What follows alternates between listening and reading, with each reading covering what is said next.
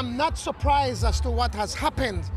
We know that the Prime Minister was held over the barrel, and he had no choice but to accommodate the owners or the former owners of BTL. It is something that we've been saying from the beginning. If you nationalize a company, you need to pay.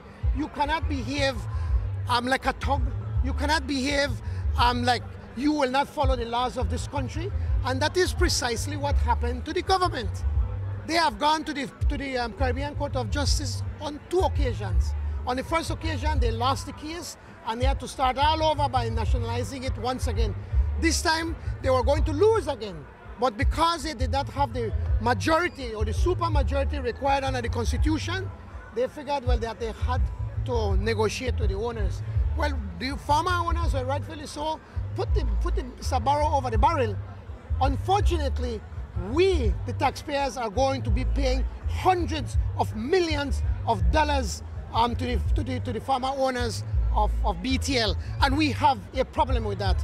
I know that the government is trying to spin it to say, well, it's a victory for us, but when you start to look at everything that we have to pay, the law fees, the lawyer fees, the interest that they have, I mean, the government mismanaged this case from day one. And because of their incompetence, because of their hubris, and because of their vindictiveness and spitefulness, the Belizean people are now saddled to pay hundreds of millions of dollars. And that is something that the government, Mr. Barrow and his government, cannot run away from.